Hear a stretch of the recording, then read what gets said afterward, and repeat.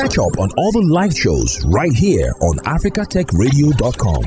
It's weekend. It's a beautiful Friday afternoon. Welcome. I know some of you are like so eager to kickstart your Friday, and of course I could hear some people saying this is the turn up location. Not to worry, we'll turn up as long as it doesn't rain, because when it rains it pours.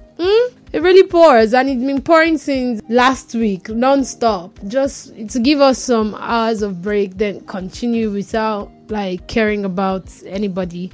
But welcome to the show today. It's Cruise Control, and on the show we usually talk about trending topics, and since it's weekend we do lighter conversation over here so we can go into the weekend more relaxed. I know some people have been all about work Monday to Friday, so it's time for us to just take some light news, something light, nothing so serious. And looking at how the mode of transportation has been lately, I have been on the receiving end and my pocket is already tearing. Yoruba will say, oh fuck, boya, it's tearing my pockets. And this is as a result of the fuel subsidy the new president raised off. And of course, who is also suffering this? The users of Bolt and Uber. They had a 2-day strike. And notwithstanding that the whole subsidy thing is happening in Nigeria, Bolt is also facing some protests and allegations and boycotting in Kenya due to the activities of the wicked people. I would say the wicked people, yes. Kidnappers, fraudsters, and the likes of it. Notwithstanding that Bolt has some safety measures in place, which I talked about late last month. We'll definitely be looking at some of those safety measures and seeing what the situation is like. And of course, what else are we looking at? Twitter. Elon Musk is just a household name over here, always bringing up new features and looking for ways he can monetize the social media platform. Right now, they're restricting people from sending a limited number of DMs to verified users. So people like you and I, who don't have the blue tick, we cannot chat with people that have blue tick. They are not our mates anymore. We are not in the same class.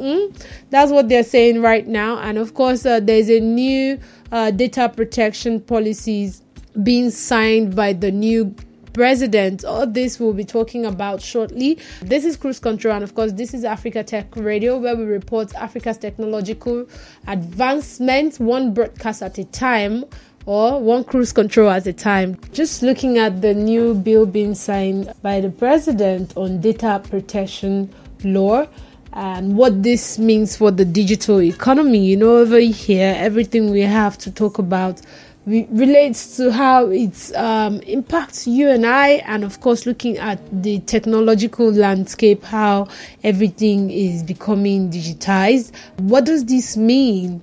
So the new President Bola Tinubu on Wednesday signed the data protection bill into law, and this legislation is going to allow the establishment of the Nigerian Data Protection Commission to replace the Nigerian Data Protection Bureau. So when the Nigerian Data Protection Commission replaces the Nigerian Data Protection Bureau, it's going to affect how things are being operated in the system. So it's just looking out for how it's protecting the data of you and I. I remember having this conversation with my friends around how cybersecurity experts think that there is no place for them in Nigeria. And I say, no. Do you know how important data is? I mean, data is king, if you ask me, because with your data, a lot of stuff can be manipulated. With your data, a lot of stuff can be marketed. With your data, a lot of stuff can be actually gotten, they can have debt incurred on your head just by having your data. So data cybersecurity is actually important, and having a law that binds how we share our data, especially the data of Nigerians, is very, very important. So according to the Section 8 of the Act, the power of the Commission include issuing regulations, rules, directories, and guidance under the Act, engaging consultants for assistance in the discharge of this function. The President also appointed a new commissioner to oversee this, and the commission is expected to protect citizen private information and be independent. Like I said, you and I, we are Nigerians and we're under this law, and everything binding the law needs to be protected. So you need to protect the Nigerian child, you need to protect the Nigerian male, you need to protect the Nigerian female. You are a government property in essence. So the new piece of legislation also has the power to impose penalty and prescribe fees payable by data controllers and data processors in accordance with data processing activities. Also prescribe the manner and frequency of filing and content, and of compliance also to return data and of major importance, data that are of major importance to the commission. So all of this is what's happening right now. The bill has become the fourth bill that the president has signed into law since assuming his office, because this man is not wasting time. He's just doing the work, and putting those people who were his opposers or opponents to side bench, telling them, see, now let me show you how to run a country. And he has been doing some massive changes around the economy. People are seeing the effects. Also, I can tell you for free that the electricity has become regular for quite some time now, since May 29th. So we've had like a very, very stable electricity. So what does this data protection law, what does it mean for the digital economy? Because when you look at Nigerian digital economy, it's changed significantly over the last few years. We already see internet penetration, there's mobile technology adoption, and of course the rise of tech startup, massive. The country also looking at how everybody is becoming tech savvy. Almost everybody. My mom will be calling me, how do you do something. The recent one she's addicted to right now is watching Yoruba movie on YouTube. She had to call me. She was watching one and her phone probably went off, or internet data finished, and she had to buy some internet on her phone, and she wants to go back to watching what she was watching before the phone went off. So you have to be putting her through. Now she doesn't even call me to ask all of these questions. She knows her way around all these things. I'm like, come on, sabi mother, now you know, So people are really becoming tech savvy, and it's impressive how everybody is catching on so fast, from people who are having tech startup to innovators to people trying to learn or upskill their skill. This is really good. So digital activities such as e-commerce, also mobile payments and online services have bloomed over the recent years. However, like many other nations, Nigeria also have issues with cybersecurity, which, like I was telling my friend, I feel like there's a very, very green ground for cybersecurity experts. Don't be doubting Thomas that there will be no job for you after taking a course or after going through your training, or just bringing down yourself thinking that you're not needed in Nigeria. You're very, very much needed in the country, as data protection and data breaches are crucial, especially to the government body. They need to protect the data of the government and the data of the people. Not to talk about financial losses. In recent time, fintechs have been taking attacks from the hackers and invasion of privacy. Like I said, your data is so important. If they hack you, that's when you will know that this life, there's two. There is the real world and there is the virtual world. So a hacker can just destabilize your life by just changing things. See, don't let them have your time. That's just all I'm going to say. But with the new law, I'm sure that sensitive personal information about individuals and firms, and of course your financial information, will become protected. And of course the occurrence and how vulnerable security system is would also be guided. This whole thing is definitely going to ensure that there's cybersecurity measures in place, and customers or consumers also can actually carry on their e-commerce transaction and feeling safe. Also, the open banking system is another good thing that was put in place in the previous administration. And of course, there's so much that is going to happen with this new data bill, which has been signed by the new president, Bola Tinubu. And the bill also offers a framework for the protection of people's privacy and personal data, like I've mentioned.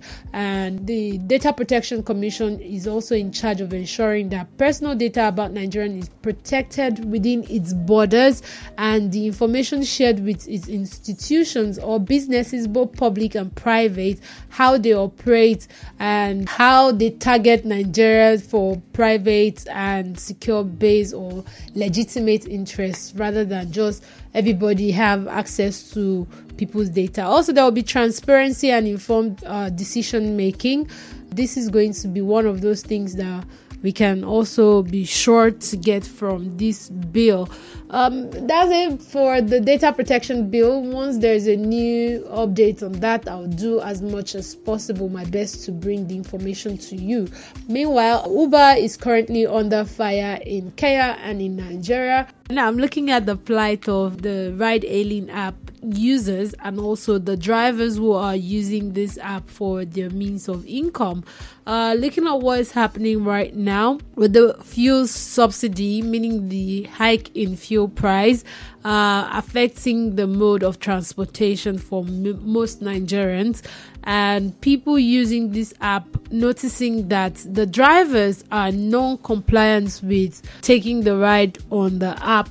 Actually, they let you request for your ride, accept it, and then they call you and start telling you, oh, let me take this ride offline and I'll take this amount. And if you don't agree to what they're saying, they go offline, and it's quite hard to catch a driver during this time, as most people are complaining that the price with which they buy the fuel is too much, and they're not making so much from using the app, as boats usually take a huge percentage. I think 270 or quite high number of percentage from the rides, and they still have to pay commission, and there'll also be maintenance of the car and all of that stuff. Everyone is in this together. Like I said, everyone is in this. On Twitter, there are people complaining about this situation, how it's affecting their mode of transportation, and the drivers also going on strike. Even the Uber drivers had to join for the strike, which has been going on for the last 7 days in reaction to all of the subsidy removal and the hike in fuel price. There's a union for these drivers. It's called the Amalgamated Union of App-Based Transportation Workers of Nigeria. They went on a suspended strike action after 5 days of boycotting the app of Uber and Bolt. The suspension was announced in a letter signed by the General Secretary of the Union. In the letter, the union stated that the suspension of hostility would last for 7 days, during which Uber and Bolt are expected to meet the drivers and deliberate on their demands. The drivers are asking Uber to increase the fare rates for which they carried the passenger, and reduce their commission also, the percentage they have to take per ride. The national president of the Amalgamated Union of App-Based Transportation Workers of Nigeria, Comrade Damola Adeniran, has called off the nationwide strike for a period of 7 days, during which the app companies are expected to do the needful. The decision was reached based on the promise made by the app companies to look into the demands and also invite the drivers for deliberations in the coming week through the office of the Register of Trade Unions of the Ministry of Labour in Abuja. So we all understand how it is right now. The reality is this fuel subsidy is affecting everybody, and there will be an increase in fare for taking rides on the app. But then when they check it again, the prices have skyrocketed and all of that stuff happening, and Uber drivers are still taking a high percentage from these drivers. So it's kind of hard to really sum up what they're making or taking back home at the end of the day. The math is not mathing well. Like, it's not the calculation is just not working for them. And what's the point of going out to work for a company? The company makes what they are supposed to make. On the other hand, you go home with little to nothing. So what are you working for? Basically, that's what this whole union thing, strike, is all about. Hopefully they come to a conclusion that works. So they're demanding that a 200% increase in the fare, and that Uber and Bolt also slash their commission to 10%, rather than taking close to 40% off the ride. So right now they want it to be at 10%, where it works, so it's a win-win for everybody. But then I'm considering, if 200% is on my price fare, I'm not gonna trek like this. I'll have to use my Legacy's Benz. So for those people who don't have cars, you just put your legs on the road and start walking to your destination. Don't worry, if you're tired, drink water, buy gala and lacasera on the road, or bottled water, and continue your journey, because 200% increase. Oh my, I wasn't informed. Going over to what's happening in Kenya right now. They're not happy with the ride-hailing app Bolt, and they are protesting also. They're putting these boats on the fire, alleging that the app has currently or recently been used for kidnapping activities. So in Nairobi, there's a trend where people order a ride, and when they get into the ride, they either go missing, or their items are being stolen from them, or all those crazy stuff. I remember it was happening to us in Nigeria at some point. I think majorly 2018, 2019, it was rampant that it became very unsafe to take all these app drivers or ride-hailing drivers online. You get into the car, you definitely see maybe another driver whose identity is different from the one on your phone, or the car they are bringing to come pick you up is totally different from the one registered on the phone. The plate number is totally different, and the driver will be making excuses for something you do not understand. Then midway, some people report that they were being robbed. So I think very few cases of kidnapping, but mostly cases of being robbed, being attacked. All of those stuff happened. There was one crazy one I saw where the lady was like, she was crying. She was, oh my goodness, I don't even want to think about it. And to think I almost fell victim to this, but I didn't. I just had to use my instinct and my guts, because my gut was telling me, no, this is not right. Then I told the driver, let me snap you and send the picture to my people. And he said, no, he doesn't want his picture to be taken. It came in, the car was supposed to be a red car. It came in a blue car. And also, it was a blue tinted car, but the plate number was the same. Then I said, no, something is just not right here. Let me take your picture. And it was late in the night. This was like after 11, moving to 12 a.m. in the night. So all of these things have been reports around the activities of drivers or users of this ride-hailing app. boat. Right now in Kenya, authorities are alleging that this app has been used for all of this crazy activity that is not supposed to be. So it's kind of a time where people are skeptical about using the Ailing company app for moving about, because it's become very unsafe. They've even had a time where they had a battle thing where the drivers of boats were not allowed to come pick people at the mall because a lot of crazy things were happening. And I remember boats putting up safety measures like take a selfie feature where the driver has to snap himself and the passenger also have to take a selfie and individually upload it. Then the app, they can track the drive time or the drive location and all of that stuff. And if it's not the same person, they flag down the ride. So this is already going on right now. There was an issue of kidnap of a 34-year-old Timothy Kirago and 33-year-old Samuel Kipuri. So these two people connived and they kidnapped Eric Gachoka, who is the daughter of a Kenyan media personality. So immediately she entered the ride. They assaulted her and kidnapped her, but the police were able to trace these two guys, that's Timothy and Samuel, to where they stay, and when they got hold of them, they were able to lead to their hideout where they kept the victim. So people have been complaining about this. It's kind of crazy right now because both Kenya confirmed that the incident in a statement while emphasizing their contribution in helping the local authorities bring the transgressors under the law. They said they are actively collaborating with the authorities to provide pertinent information regarding this case that supported the conclusion of the investigation.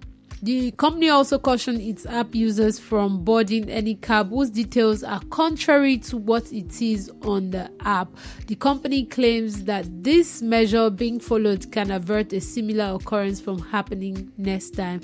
So they're discouraging people from using or continuing a ride when the vehicle details is not the same. Like the one I just mentioned right now, it was my situation. The guy came in a blue Toyota Camry, and on the app it was showing a red. Meanwhile, because I was kind of a bit vigilant, it's a street where nobody parks outside. It's either you're going into your compound or you're driving by the road, and I noticed a red car was parked in front. Like quite a stretch, but I could see long distance, and I noticed a red car. So when I told the guy I don't want to take the ride again, he started persuading me. This was the guy that wouldn't allow me take his picture and send to my own people just in case. I just, something inside of me was not feeling right about the whole ride. So he kept saying, don't take my picture. And then I said, okay, be going. I would take my time to order another ride. It rained that night. I remember standing outside my compound, and the security guy came outside. I was like, what's happening? I said, I explained the situation. He doesn't want me to take his picture, and he has a tinted glass, and the car is a blue color. It's supposed to be a red color, blah, blah, blah. And the guy said, okay, please be going because you cannot be parked in front of the compound. And this guy came down from the car and started asking me, trying to persuade me to continue the ride. And I said, don't worry. Where I'm going is just like a 30-minute drive. Don't worry, I would wait. I'm sure I would get another ride. And immediately the guy was turning to go off. The red car was also making a move. So I'm like, interesting. Because I was actually looking at the street to see like what's really up. Because why would he come down to start persuading me to come continue the ride? I said I didn't want the ride. Yeah. So these are things that sometimes is really not the app fault, because you have to be vigilant. You have to your own safety first, because these all people are only going to release a press statement giving apologies. What about if something really bad happens? me, I like to take caution for my own self, protect my own self before putting it in the hand of any company's head or whatever. So that's just what's happening right now. And in Kenya, it's been a recent issue where people have been having problems upon problems with the app. And with the arrest of these two kidnappers right now in Kenya, people took to Twitter to narrate their own case. And of course, someone tweeted and said both app is full of thieves, and the app protects these thieves from facing the law. My goods were stolen by a rider with both app, and till date both refused to share the rider's plate for the police to act despite sharing an OB with them. I remember people in Nigeria also had similar issues. Like I said, back then in 2018, 2019, you would always see people come online to drag this app people, even not just Bolt though, because I keep saying Bolt. There are other companies too. I think Uber also was under this type of pressure where people safety wasn't guaranteed, and they had to be looking for measures by which they can curtail these bad guys from carrying out their bad activities. So what are some of the safety measures that Bolt has put in place in regards to all of this situation? First, like I said, they demand that you do not continue the ride when the driver's detail or the ride detail is not corresponding with what you have in reality. Like I said, real life and virtual life, they are two different things, but there must be a correlation. And of course, they demand that the driver upload a selfie of them before hitting the road for a ride, and also the passenger has to also take a picture. In addition to this measure by the company, riders can disclose the status of their live trips with a third party for added safety by sharing live location, and also both tracks trip in real time. I feel like all of this measure is always in place, but then it's only me that can protect myself. So once I see that something is not always listen to yourself. That's what I'm going to say. Always listen to yourself, especially this weekend that you're turning up and turning out. I remember when I was still on the streets. Don't say I told you that I was on the streets, but so I used to order ride at 2 a.m.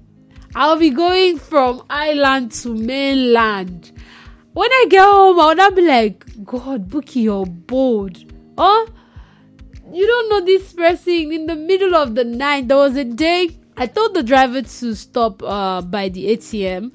I needed to get money. I needed to get some cash. I wasn't going to come out the next day, and I also needed to pay for the ride, which I could pay with my phone, but I needed cash. So we stopped by the ATM to get the money, and a guy just crossed the road. This was 3 a.m., 2:30 something or 2:40 something in the middle of the night. Crossed the road and said he wanted to get into my ride. And I said, hello, I don't understand. Why would you want me to drive along with you? He said, please let me drop him, by the way. Do I know you? Have we met before? And I told the driver that I'm not going to enter into the car if the guy is going to enter. Then it almost resolved into a fight between this guy and the driver. So crazy things happen. Trust me. Crazy things happen. Even the drivers are not prepared for it, and sometimes the drivers are part of it. So be careful. Watch out for yourself before the app watches out for you. Take safety into your hands. Elon Musk. Let me just be sounding like a typical African woman. This guy has just been looking for ways to stifle users of this Twitter platform.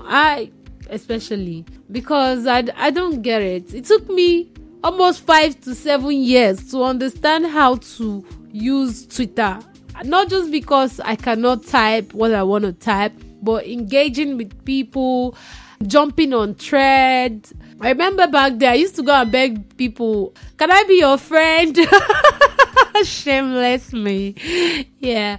I just didn't understand. Like, I was not getting interactions. Then later I get to know, you have to have something meaningful to say. And if you're jumping on the conversation, better make sense. Because, see, teachers with cane are on standby. If you say you do not have sense, there's somebody that do not have sense times 1,000 that is going to put you straight. Don't worry. So people on the street of Twitter are always very careful, very calculated. When I got to know it, I started using it. Then after a while, I just stopped. Because I'm like I said, I'm an introvert. I keep my thoughts in my head. So when Twitter is asking me, what are you thinking? I do not want to share. Because sometimes they are personal. Sometimes they are... People have come to understand there's a spiritual space also where people talk about finding spiritual balance, not like spirit cocoa, that kind of things, like spiritual practices, meditation, life lessons, even people helping people on board their traumas. Yes, that's how amazing that app has been. There are coaches, mentors, there are people who just dedicate time to educate people. There are people who look at helping people solve their life issues one tweet at a time or one thread at a time. And right now, all of this is going to be moving towards, okay, what does this have in store for me? What am I getting from this? People usually do these things for free. Seeing how everything has to be paid for on the app, I'm sure people will start looking at ways they start monetizing the knowledge and education they give out for free. So most times when I think of all of these rules, all of these new policies I just think of the people who come to get refuge on the app. There are so many things I've learned from Twitter. There are so many directions of conversation that I'll be like, never thought about it in that perception or something. And I'll be like, that's interesting. And I dig deeper to see, okay, who is this person? Is it really as involved as is sounding on this particular conversation? Because there are some people that just want to talk, and there are some people who would leave links to other things or other works they've done. So all of these things now are going to be restricted. I don't know if you get me, because I'm sounding frustrated. It's stressing me out. Right now, they're telling me there's a limited number of DM I can send. Some of my guests, I go into their DM to chat them up. So what are you telling me? If I have to be explaining things to my guests and trying to get the right timing or framework that works for the two of us, this is going to be an extensive conversation, except you're telling me to please link up and get off the app to continue the I don't even understand. I'm thinking again, those people that come to beg for money, those who don't want to beg for money on the app too. Well, now people who have the blue tick are definitely the top citizen on the app. So you cannot talk to them anyhow. You cannot have access to them anyhow.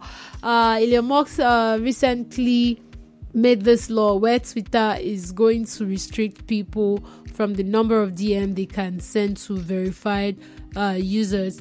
So this verification come with $8 per month for the Twitter Blue subscription. Twitter is reportedly to impose restriction on the number of the direct message that non-blue users can send each day. They're still working on this feature, how to restrict the number of DMs. I'm sure the interface, they're working on it. Once it's ready, you'll be banned. Don't talk too much to the top citizen of Twitter users, okay? Don't. So this is expected to prompt users to sign up for the Twitter Blue, the platform subscription service. They're just looking for ways to stifle you and make you just give up and pay. I feel like Twitter is one place where people have been so reluctant to pay for the blue tick. People pay for Apple Music, Spotify, Netflix, Hulu, Amazon Prime. People pay for Fire Stick also. People pay for all of these things and not be worried about the amount they're being charged, except when they crack down on the password sharing. And people are still paying. I mean, I took the updates where there's an increase in revenue generated by Netflix. But Twitter has just been going back and forth. We're yet to get an estimation of how much they've made so far since Elon Musk bought the platform or the company. As at last 2 weeks, there was an article that said that the price has actually dropped in valuation for how much Twitter is worth right now. So how will this restriction of the DM message sharing with the blue subscribers, how is it going to affect interaction on Twitter? Like I said, people will start looking for ways to monetize their thread or their tweets, and this is going to stifle how people interact with each other, collaborations happen, or partnership, because so many collaborations have happened that have shaped the world, starting from Twitter. Yes. So the implementation of this new restriction on direct messages for non-blue users on Twitter is likely to have a significant implication for the social interaction on the platform. It's going to be limiting the number of DMs that non-subscribers can send. The platform is essentially creating a divide between those who have the blue Twitter and those who are not, the lower citizen, like I said. So with the limited number of DMs for non-subscribers might hinder their ability to engage in direct conversation and outreach. And of course, for users who heavily rely on DMs for networking, collaboration, or even personal communication, this restriction could be frustrating. I mean, it's going to impede organic interaction and hinder the discovery of new connections and conversation. Basically, what I'm telling you guys, this is going to cause a whole lot of hold up. I don't know how to even go about it. I don't feel good about this news I'm taking. Because you want to make money, you're restricting how people come together. Do you know how many people have collaborated from different ends of the world? So many. And now you're creating a space where they have to pay for coming together. See, if you can pay for blue Twitter, go and pay. If you can't pay, just be watching. Let's be seeing where this is going. I'm sure Jack has something up his sleeve, guys. I remember seeing a post from him.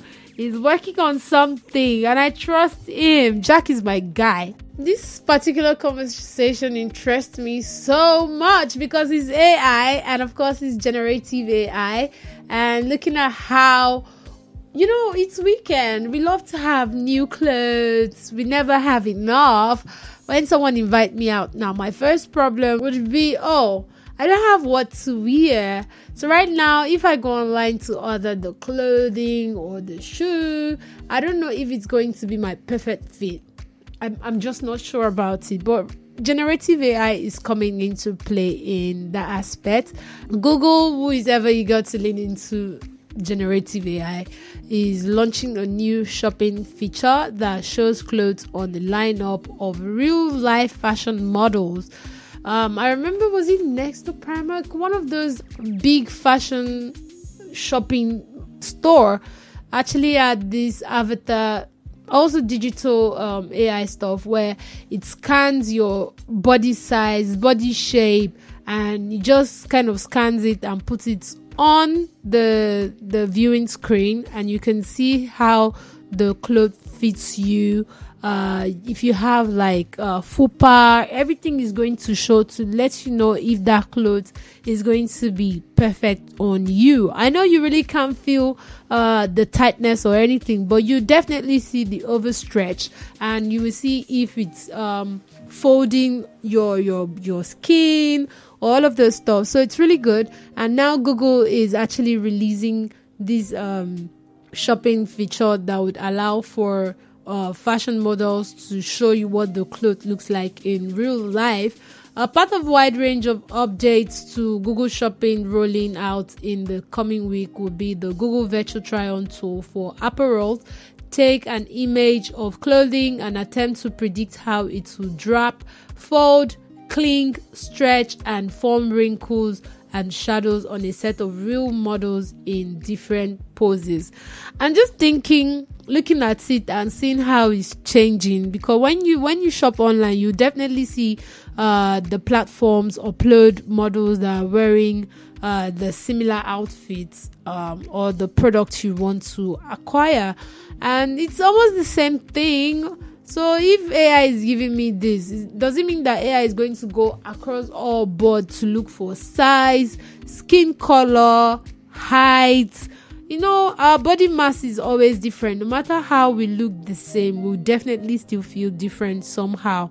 Our shape, I don't know how to feel about this one. So the virtual try-on is powered by a new diffusion-based model Google develops internally. Diffusion models, which include the text-to-art generator, stable diffusion, and DALL-E tool, it learns to gradually subtract noise from a starting image made entirely of noise, moving it closer step by step to a target. So it brings it closer. The interesting part is, just like I have some, I'm not so sold on with this new feature, because maybe you could have seen a feature, I think that was last year, and right now Google is taking up this new feature for people who are shopping online. I like the fact that the tool is very handy.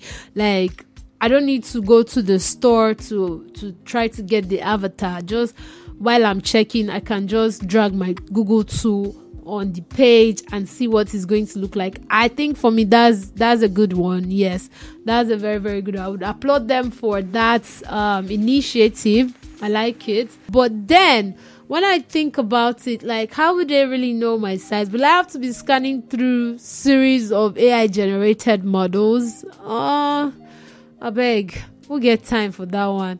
So people are complaining or wondering, like, would it be them? How would it look like them? Everybody wants representation. You know what I mean now?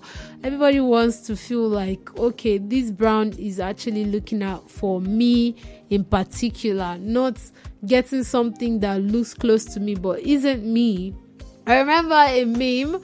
The lady went to the store, a shopping mall, and she entered the store where they were selling clothing items, and it was a fat model, but the model doesn't have fupa, doesn't have the folding tummy, and she went in and rolled some pieces of clothing and threw it inside the front of the trouser the mannequin was wearing. I'm like, go girl. Yes, because when you tell me this clothes is for big size people, and the big size you're showing me has a flat tummy, maybe she has gone to have a tummy tuck, or she was made like that with all universe generosity or the good genes from her parents. She was able to maintain the body, or she was able to get into fitness. Some people are not blessed that way. Some people don't have the time to look fit that way. So how inclusive is what they're tendering to us to take. I mean, if you want me to use the generative AI, is the person as tall as I am?